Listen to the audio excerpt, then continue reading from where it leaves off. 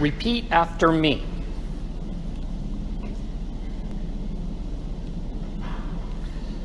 Maybe you've ever heard this name from the Bible. The name is Zerubbabel.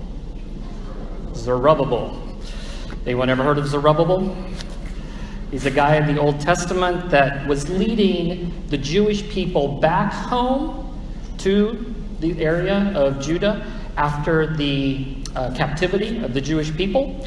And so when Zerubbabel came back, one of the first things he wanted to do was to rebuild the temple of the Lord. It had been destroyed and desecrated, and so he said, we're back in the land again, and let's build this back. But the people came back from exile. Even though they were glad to be back, they were discouraged. They had had a rough life, and the generations before them had had a very difficult life. They didn't have anything. They were penniless. They were coming back into a land where there was no protection on the borders, and they had many enemies that were waiting to use this moment to come in. And so they are sitting there with no protection, no resources, no energy, no encouragement. And Zerubbabel's saying, come on, let's rebuild the temple. And this is the days before machines and all the great things that we have to build things. And it was a lot of work to get the materials and to actually build it. And so God came to Zerubbabel with a simple and very potent message. And we read about it from the prophet Zechariah in chapter 4, verse 6. Very simple. Not by might, not by power, but by my Spirit. God says, you've got my Spirit. That's all you need. Now, if you're thinking about building something, you think, okay, I got God's Spirit and that's all? I mean, that doesn't seem like a very good plan for building a building, does it? But yet, if you read on in the Old Testament, you'll see that the power of the Holy Spirit inside of them gave them everything they needed, and it came together. It was supernaturally. They couldn't claim that they did it on their own, but they could claim that God did it as He worked through them by the power of the Spirit inside of them. And so God was able to do that. And still, God today, He wants to fill us with His Spirit, the actual third person of the Trinity, the Holy Spirit, so that what can be accomplished in and through our lives can be something that we can define as supernatural. You know, we use that word to talk about all these eerie, creepy, kind of mystical things, but supernatural really has a definition of being something that God can do. Something we can't explain because it's not natural. In other words, it's not part of our nature. But when God comes into our lives, He does something supernatural. He takes our nature and says, I'm going to create something. An energy that allows us to be able to give God glory in ways that we could never dream or do on our own. Supernatural. God wants supernatural for all of His followers. Not just a special few, but He wants for all of us to live supernatural lives. And we've started a little series last week and this week talking about healing and supernatural. I mean, these things we can't explain, miracles, and asking, and we come to God and we pray for God to do things that are beyond our capabilities. And so what we're asking God to do is to do the supernatural, above and beyond what nature has provided for us. But many Christians, they just survive. But God says, I want you to not just survive as a Christian, but I want you to thrive. I want your life to be full of supernatural. And you may be sitting there going, well, I just want a normal life. I don't want to get into this scary voodoo stuff. We're not talking about scary voodoo stuff. We're talking about God accomplishing His will and His work through ordinary us. Supernatural, so that we can thrive. In the New Testament, many, many, many years later, as the Apostle Peter is talking to the church, the Christians, just like us, sitting together, worshiping God through Jesus Christ, he wants to give them a word that says you can live supernaturally as well. And this is what he says. He says, as each of you has received a gift from God, use it to serve one another as good stewards of God's grace. Whoever speaks, as one who speaks the very words of God. Whoever serves, as one who serves by the strength that God supplies, in order that in everything, God may be glorified through Jesus Christ. That's the words to us. When we speak, we can speak the very words of God. We can take the truth and the understanding that God reveals to us, and we can speak it to other people to encourage them and to spread the truth around. There's a lot of lies and gossip and ugly stuff going around, but we can supernaturally speak words of God. We find the words of God in the Bible, in the truths that come from it, and we can speak those things into the world around us, with our kids, with our families, with our grandkids, at school, with our friends, at work. We can speak truth and life, and that is supernatural because those words come from God himself. We know that Satan is the father of all lies, but God is the author of all truth. And when we speak truth and we do it in love and we do it in a way that's encouraging people to see God, then we are supernatural with our words. In our service, with the strength that God supplies, when we're helping and doing, and we're using our hands and our feet, and we're showing the love of God through serving other people. We do that with the strength that he provides. And that's supernatural as well. The next weekend, when we help the Broomhorn out there, it's not just standing out in the tent serving people, but we do it with the strength that he provides. And that can be a supernatural act out there under the tent. And everybody else walks by and they think we're just nice people from the church that are serving food. But no, we have a supernatural power of God that in everything we do. And you may think, well, I can stand there and do that. I don't need God to help me do that. But when we ask God to help us serve, we may find that we can do so with a strength and a power that we didn't have in our own resources. Challenge God. When you're serving the people around you, not just at the Broomhorn tent, but what you're doing, ask God to supernaturally help you to serve and see what he will do. Because he wants to go beyond our natural abilities and help us do something beyond that. Sometimes God's asking us to do something or say something to somebody and we're scared to death and we can't do it on our own. Well, that's exactly where we need to be. We can't do it on our own, but we can do it through the supernatural work of God inside of us that allows us to be able to speak or to serve and to do those very things. Last spring, we went through a series looking at the early book of Acts, and we saw how when Jesus left, he said, I'm going to give you the Spirit of God, the Holy Spirit that can be inside of each follower. And we can do even more than Jesus did, because Jesus was one person in one spot. But with all of us, with the power of the Holy Spirit, we live supernatural lives so that we can go beyond even what Jesus did. It's amazing what God can do through a heart that says, I'm open to God working supernaturally through me. Sometimes we get caught in, well, I can do that. I'll sign up for that. I'll do this because I can do these things.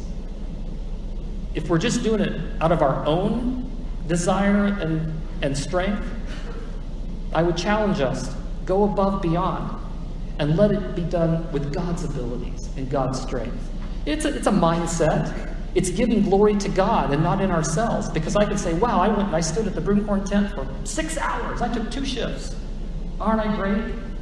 Not that anyone would say that, but sometimes we think about it. Man, I went the extra mile. Man, I got up and took communion when nobody else stood up, and I did this, and I did all these things, and I volunteered to do this and that. You see where it kind of goes? It's like, I did. But saying, God, what do you want to do through me? So that it's supernaturally driven and not naturally driven. If we could start off our days with that mindset, wouldn't it be amazing what God could do through us? What he wants to do through us. And so, we look in the book of Acts, how ordinary people, the 12 disciples were just ordinary blue-collar workers, but they turned the world upside down for God. because the Holy Spirit was in them and helped them to be able to speak supernaturally. The people heard them speak and said, how could these uneducated people speak such beautiful words of truth that penetrate our hearts? You know, it was even in a place where the disciples could walk by somebody who was sick and the shadow would land on them and they would be healed. Wow. God did awesome stuff through these ordinary people because they trusted the Holy Spirit inside of them to work in ways that they couldn't on their own. If you didn't hear last week's sermon, I encourage you to go back online to listen to it, because these two sermons kind of go together. Because what I say today, if you didn't hear last week's sermon, you might say, but what about this or what about that? Or if you heard last week's sermon and you didn't hear it today, then it kind of left with a little bit of a cliffhanger there. And I don't have permission to give hour-long sermons, so I have to break them into two. And so that's kind of where this is going today. Talking about just, last week we talked about healing and praying for healing. And we talked about that. And the reason that we can pray for healing is because God is a supernatural God. He has power over our bodies and our minds and our world around us that we don't have, but we can call upon that power. And we can say, God, praying within your will, let your will be done and make your glory known through this situation. And God may supernaturally change the course of things into a way that people stand back and go, wow, the only explanation for that is what? God. We mentioned last week that healings preach a sermon. When somebody's healed, that's a live illustration of the power of God. And as Jesus said, to show you that I have the power to forgive your sins, get up and walk. He heals the body to show us we have a greater healing that we need, and that's of the soul. And all of us need to have the healing that comes from God in our souls. And so God is still supernatural God. He's the same God in the book of Acts that he is right here in Arcola in 2017, and as he is in Zambia and every place else in the world. He's the same God. And so going back again and looking at 1 Peter 4, 10 to 12, as each has received a gift, you may go, what gift? Okay? Ask God. God is going to equip you. If you don't know already, he's going to gift you in ways to be able to speak and to serve. He's promised that to every believer because the Holy Spirit inside of us, as we've received our gift, use it to serve one another as good stewards of God's grace. Whoever speaks as one who speaks the very words of God. Whoever serves as one who serves by the strength that God supplies, in order that in everything, God may be glorified through Christ Jesus. As you know, if you've been coming to this church here, you know that every year I kind of ask God, give us a theme for the church for the next year. And the theme that we have for 2017, do you know that one? Remember it? I don't know if you put it up on the screen yet. But our theme is, put it up there, live it, show it, speak it. In other words, our faith, the gospel, the good news of Jesus, we need to live it through the example of our lives. We need to show it through our love and service to others. And we need to speak it, to let the truth about Jesus permeate the world around us. And so a lot of our sermons and things we're doing kind of follow those themes. And even this little thing about, the supernatural, this is part of living it and showing it and speaking it. Because God is a supernatural God, and He empowers us to do it. You may think, I'm just an ordinary person, no one wants to listen to me, and I don't have anything to offer. But no, you do. Because the Holy Spirit has given each of us a gift to supernaturally bring glory to God the Father. I actually already have a theme for the next year coming up. Even this summer, as I was already praying about it, it hit me where we should go. And the next theme for 2018, I wouldn't usually let it out this early, but I'll give you guys, since you're here, the chance to be able to get a preview for what you'll be hearing about in 2018. But the theme is Team Spirit. Team Spirit is kind of a play on words. First of all, we're a team. But we also have the Holy Spirit that's made us a team and can do these wonderful supernatural things through our lives, working together in harmony with Him. And so next year, we're going to be learning a lot more about the Holy Spirit and how to live by the power of the Holy Spirit inside of us. It's a doctrine of Christian practice that can either get lost because people ignore it, or it gets overemphasized when everything is Holy Spirit and it becomes like we're worshiping just the Holy Spirit and we're forgetting the other things as well. So there's some abuses on both sides, but we're going to work to walk a middle line. What's it mean to really live with the Holy Spirit inside of us and to be a team? So you'll hear more about that in the future. You know, perhaps you've been to a healing service somewhere. There's churches that make, you know, instantaneous healings a part of their worship. There are preachers that go around doing these kind of things, and depending on our experience with that, we may look at that and go, isn't that wonderful, what's happening? Or you may go, charlatan, I want nothing to do with it, they just want my money. And on both sides, there have been abuses of the gift of healing, but God wants to heal. And we have so many examples of how, through praying, God does heal. One of the things that we've started doing, the elders of this church, when there's somebody who has something chronic going on that they need God's touch, we've gathered with them and we've come around them, as it says in the book of James, and we've offered prayer for them, that the faith of coming together would bring healing in their lives. I can't say that anybody instantaneously got healed through doing that, but we've seen some awesome stories about what God is doing through that kind of healing. And when we do that, when we pray for them in that way, when that person's come to us and said, I want the prayers of the church, of the leadership. Not that we're more spiritual or anything, but there's a biblical precedent to saying, let's come in faith.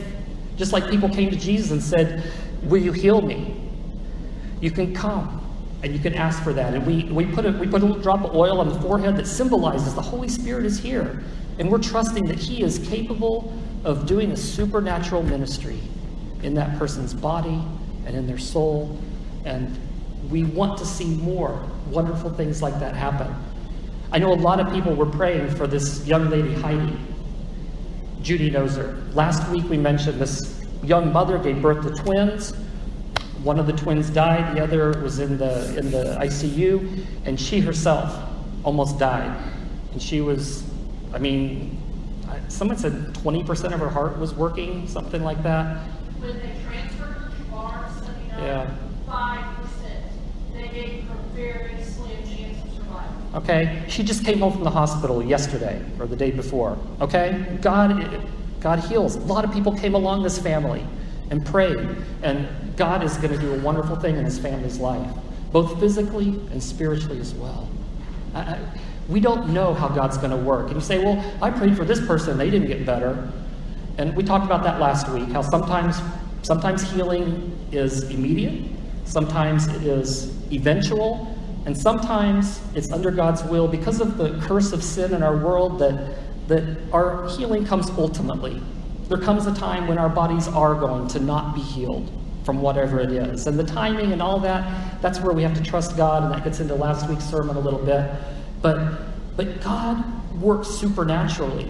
And one reason that He doesn't work supernaturally is because, as it says in the book of James, it says, you ask and you don't receive because you ask wrongly to spend it on your passions. Sometimes we ask God for miracles not because of God's glory, but because of a selfish reason. And in that case, God's going to say, yeah. Now, is it selfish to ask for a loved one to get healed? No, that's not selfish. But it would be selfish to ask for things that benefit yourself for that sake only. And we don't want to do that as well. Also, Jesus reminds us in Matthew 7:7, ask and it will be given to you. Seek and you will find. Knock and it will be open to you. I mean, these are promises of God. We ask and we seek and we knock. And we see how God moves in those situations that we pray about, especially with the things that are supernatural to us, above our abilities. There's a passage from the Bible that's one of those that I said I'm never going to preach from, okay? But as I was preparing this, it kept jumping in my mind. I said, well, we're talking about supernatural. We're going to do it. In Mark 16, one of the last phrases of commands that Jesus gave to his disciples, we read this. And these signs will accompany those who believe. In my name, they will cast out demons. They will speak in new tongues. They will pick up serpents with their hands. And if they drink any deadly poison, it will not hurt them. They will lay their hands on the sick, and they will recover. The reason is because the word snake is in there. So we're like, I don't want to touch that passage, you know. And of course, there's these weird people who pick up snakes to try to test God, that they'll be okay with it. And that is totally abuse of what he's saying here. We know that there's an example, the Apostle Paul.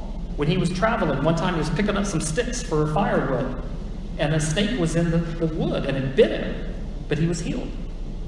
We know that if you're doing what God wants you to do, and even if a snake bites you, it's God's total power to bring healing to that. You know, speaking in new tongues. We read about how the apostles, when they received the Holy Spirit, they preached the gospel in a language that people around understood, and they got to hear it for the first time. Back in the early 1900s, out in California, a revival broke out in one of the churches out there. And people were coming to Christ, but there were also many, many Chinese immigrants who lived in the area that didn't know anything about Jesus. And some of the leaders of this church suddenly began preaching the gospel in Chinese. They'd never studied before, they didn't know it. And there was a revival amongst Chinese people. There was nobody to tell them the gospel. And God gave the ability to a non-Chinese speaker to be able to share the gospel with them. So what happens? When there's no other way for somebody to know, God will make a way, even if it's speaking a language that no one else understands. Casting out demons, okay, that's like these horror movies we've seen when we were teenagers, right? No. It's the ability. There's some people who are oppressed by demons or actually possessed by demons. And we have the ability, with the power of the Spirit, over those demons. Now, we don't really live in a culture where there's a lot of demonic activity per se. There are some parts of the world where it's just rampant. And the Christians there, they regularly are casting out demons in Jesus' name. It's a real thing. I didn't know much about this, but before I went to Russia and I worked at a psychiatric hospital, and not to say that all psychiatric things are demonic, but one night I was working there. I worked third shift for a while, and there was a teenage boy that he heard all these voices that told him to do bad things, and he kept getting in trouble and doing terrible things, and he had to be on constant watch. So he was in a room where I was sitting right outside the door where I could watch him all night long as he slept. So I had to sit there in that chair and just keep an eye and make sure that he was safe. And half the night, he wouldn't go to sleep, and he's just going back and forth, and and he's just so restless. And after a while, I was sitting there, and I'm like, I felt so bad for this young guy. And just with my eyes open, just sitting there like normal, I was praying for him. I was saying, God, I don't know what's going on in this boy's life, but give him peace, give him rest, deliver him from whatever it is that's causing that. And as I was praying that, he sat up and he turned to me and he said to me, is there a preacher around here? And I said, no, there's no preacher around here. But he said, but there's somebody in the next room praying for me right now. Ooh, that's scary. He knew. How did he know? I believe there was something demonic, oppression. And when those demons heard the power of the prayers, they left him alone, and he turned right over and went right to sleep. And I'm sitting there going, okay, I don't know what just happened. I don't know anything about this. But we have power over the demonic world, and we can pray against it. Another time, there was another young man that was there who was having similar problems, and I just thought, I'm going to start praying for this young guy. And so I would pray for him a lot while I was working there. And even one night, I wasn't even at work, and I was at home, and I was about to go to bed, and all of a sudden I was struck with, pray for Ben. Pray for Ben. I just felt like I had to pray for him. So I just started praying for Ben. As I looked back at the notes from the day before when I went in, during that time he was having a psychotic episode, and immediately at that very same time he calmed down. There was something demonic going on. and we have the power to do it. And I can't say I have a lot of stories like that, so don't like raise me up as the exorcist type person. But if God calls upon it, any of us can have power over the demons. We can do that. I believe it. Lay their hands on the sick and they'll recover. And that's what we do. We lay hands on the sick. We lay hands through our prayers so that they can recover. We believe that God is a God of the supernatural. Anything he does is supernatural. It doesn't even have to be big, like healing somebody from a disease or casting out a demon. It can just be the fact that we get up each day and we live a life pleasing unto the Lord. And we carry the aroma of Christ with us wherever we go. And then when people interact with us, there's a sense that we're not just ordinary people, but we have God, the presence of God with us. That is supernatural living. And that's what God calls us to. So let's not be afraid of the supernatural. Let's embrace it, but let's use it for the glory of God so that people will be drawn, that the supernatural will be a sermon. It'll be a way that people will get to know God. As God reminded Zerubbabel, not by might, not by power, but by my Spirit, says the Lord.